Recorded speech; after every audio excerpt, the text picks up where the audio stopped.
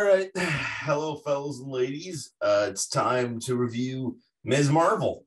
Ms. Marvel is a Marvel show on Disney Plus about a young lady named Kamala Khan who becomes a big old superhero, or a little old superhero, because she's a little lady, like a small child. And you know what? Listen, I got some issues with these MCU shows. I think Moon Knight was kind of bland, kind of fine. It was good, and then it went all, hey, hippo. It's like, oh, okay. Loki was pretty fucking awesome. WandaVision was great until it wasn't, but then Falcon Winter Soldier was kind of okay. Hawkeye was okay. What If was okay. A lot of okay shows, and Ms. Marvel is not okay. It's fucking great.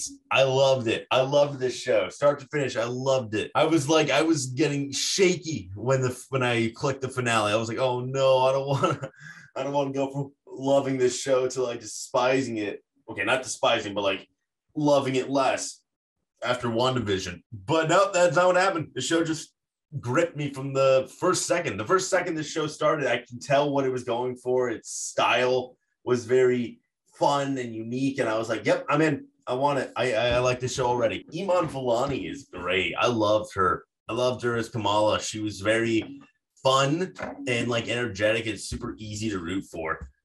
You know what I mean? Like, she's just such a quirky, not like annoyingly quirky, but like kind of like this fun, quirky little girl.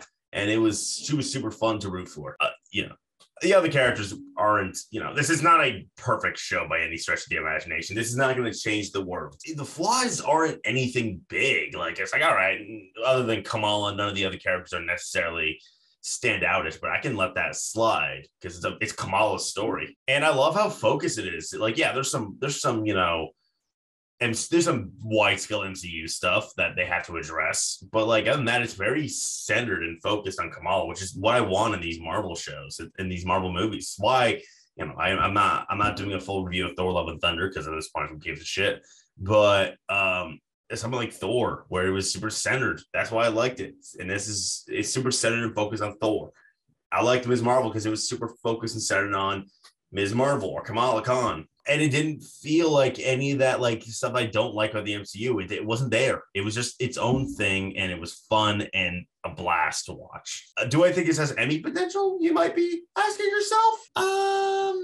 Not really. It's a little too like, I don't want to say childish, but like it's a little too like there's the argument that like it feels like a Nickelodeon show, which I don't think is unfounded, even though I don't agree. I don't think is really an Emmy player above the line, except for maybe Iman Vellani. I can maybe, if the competition is kind of weak, which I don't foresee being the case, because if Rachel Brosnahan comes back or Sheet Smart comes back, plus Maya Rudolph and Lutz, yeah, I don't know.